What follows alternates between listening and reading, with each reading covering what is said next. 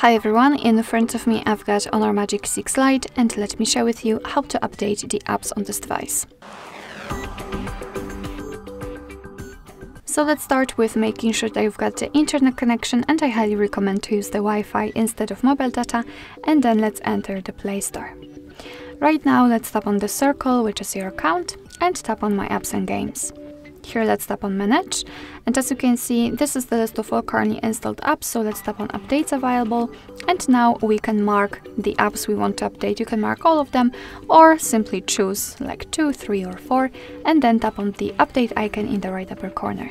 And as you can see, from now on your device will download the update, and after that they will be successfully installed and automatically updated, so you do not have to do anything more, just wait patiently. Of course, you don't have to wait here, you can just turn it off, because everything will happen in the background. Alright, so that will be all. Thank you so much for watching. I hope that this video was helpful, and if it was, please hit the subscribe button and leave the thumbs up.